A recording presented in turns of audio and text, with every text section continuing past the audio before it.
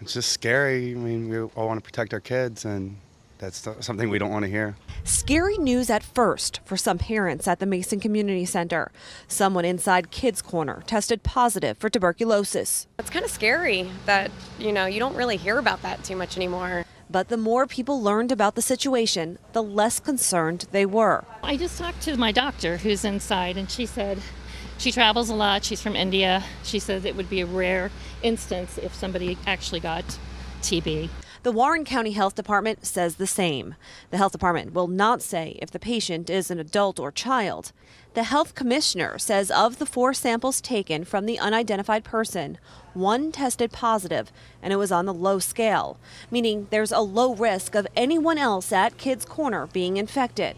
However, if your child recently spent time there and has a chronic medical condition, you're encouraged to have them tested for TB in the next 2 weeks. Well, I think the fact that they're informing people is good, because then that gives people their choice to stay away if they're feeling uncertain or come in. In the meantime, parents and grandparents say they'll keep an eye out for symptoms such as fever, night sweats, chest pain, and coughing up blood.